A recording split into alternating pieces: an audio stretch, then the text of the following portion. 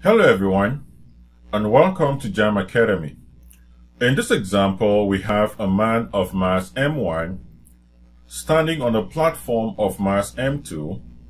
He pulls himself upwards using a rope over a massless and frictionless pulley.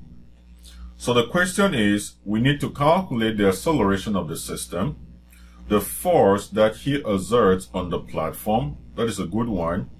And the third question is, what would be F for him to pull up the system at a constant speed? That is a great one.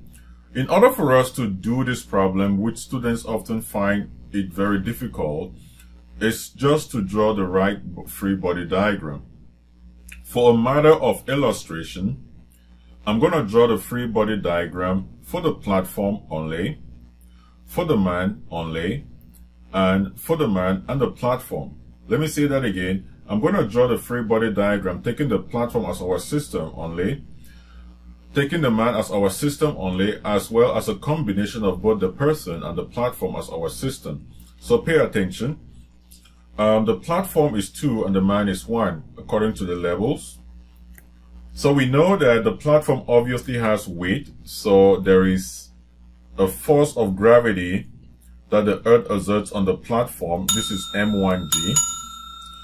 Now, there is also the normal force. Remember, the guy is standing on a platform. So the platform exerts a normal force on him upwards. By Newton's third law, he also exerts a normal force on the platform downwards. So I'm going to denote that normal force here. So this is the normal force that the man exerts on the platform. Now, if you look at it, the platform is tied to a rope, and he pulls the rope downwards and exerts a tension force upwards, and that tension force is transmitted from where he pulls the rope onto the platform. So we have a tension force acting T. So if we want to translate our diagram, it will look like this. You have tension upwards. You will have the normal force exerted by the man on the platform downwards. And you will have the weight of the platform acting downwards. The system is accelerating upwards. Keep that in mind. So let's move on to the man. Obviously, we have the weight of the guy acting downwards. This is m1g. And we have the normal force that the platform exerts on him. Also, remember, the guy pulls the rope downwards. This is the point where students often missed it. He pulls the string downwards. By Newton's third law, the string will pull on him upwards. Now, with an equal but oppositely directed force. That means that we have a tension force acting on him upwards. So if we do the free body diagram, we will have two forces upwards. That will be the tension, and that will be the normal force, 2-1, and we will have one force downwards, which is m1g. So if we consider the guy and the platform as a system, I'm going to do this. If we consider this as a system, then you will notice that the weight of the system will act downwards. So the weight of the system will act downwards. This will be m1 plus m2g. That is the weight of the person and the weight of the platform all together. And the upward force acting on the system will be 2t. Look at it carefully. He exerts a downward force F, and by Newton's third law, the string exerts an upward force on him. By Newton's third law, the string exerts an upward force on the platform. So if you put the guy and the platform together, there will be two forces pointing upwards and all tension forces. So the very first question is for us to determine the acceleration of the system. Looking at our free body diagram, the question I want to ask is, there are three free body diagrams right here. You have the free body diagram for the platform. This is m1 plus m2g, and this is 2t. So the question is, Which free body diagram will help you the most? Which free body diagram will help you the most? Just think about it for a second. If we use the free body diagram considering him and the platform as our system, we know that the summation of F will be equal to 2t minus m1 plus m2 multiplied by g. All of this will be equal to m1 plus m2 all multiplied by a.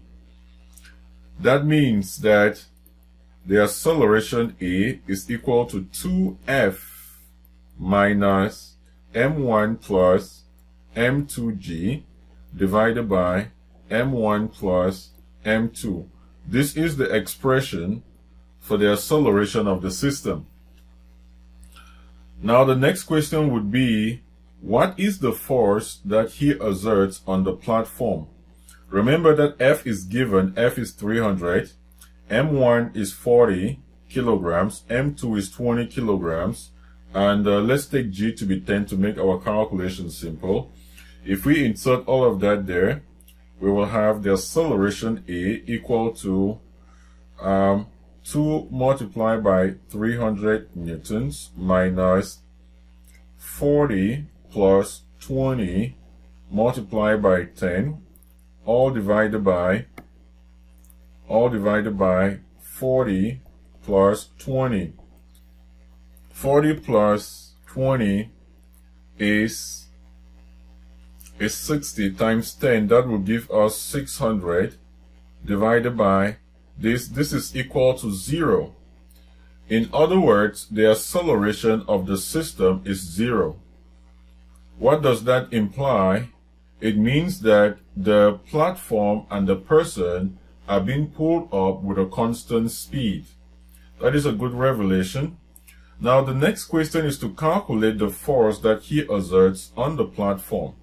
If the acceleration of the system is 0, it essentially implies that the sum of forces acting on him, the person, which is equal to N21 plus T minus M1G will be equal to 0.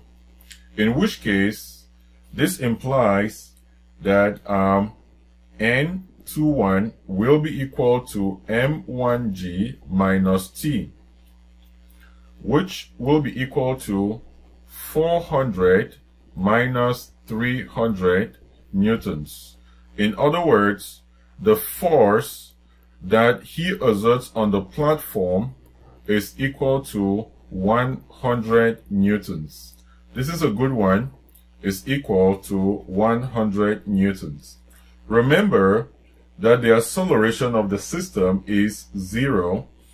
That would mean if A is equal to 0, this would mean that 2t minus m1 plus m2g is equal to 0.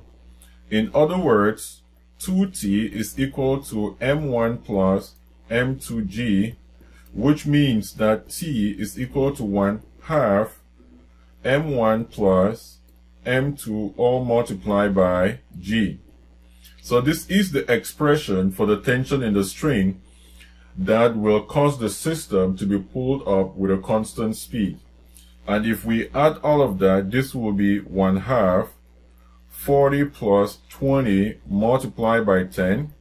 This is 60 times 10. This is 600. This will be 300 newtons, which is the force he exerts on the platform, meaning that he pulls himself up with a constant speed.